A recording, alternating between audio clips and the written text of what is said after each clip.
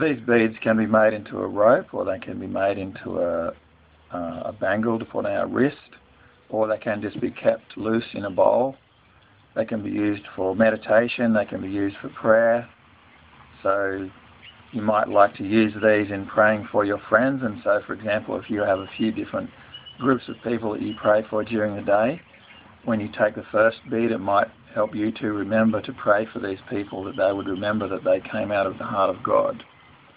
And sometimes even praying that we would remember that we do live in a fallen world, a world that has fallen under the power of the curse. And then if we're praying around this bead, it helps us to remember that the power of the curse has been broken. And then perhaps it might be good to pray that somebody will remember that they are now free, that the power of the curse has been broken.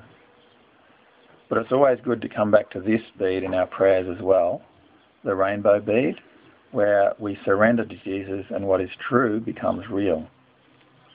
So that's a great bead to meditate on and reflect on during the day.